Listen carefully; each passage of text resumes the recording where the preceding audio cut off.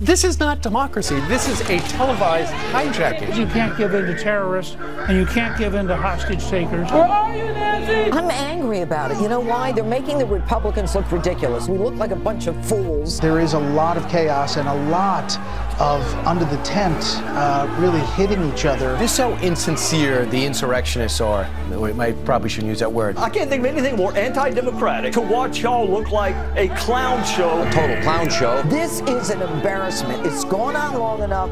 It shouldn't have happened this way. Many folks who are watching this thinking, let's put an end to this madness. Staffers who are telling me this is insane. When is it ever going to end? They're embarrassing the Republicans. They're embarrassing our country. They're egomaniacs who've got no answers, and they ought to just be quiet. They are intent simply on blowing up the party, which they are doing, and this Congress. They do not care.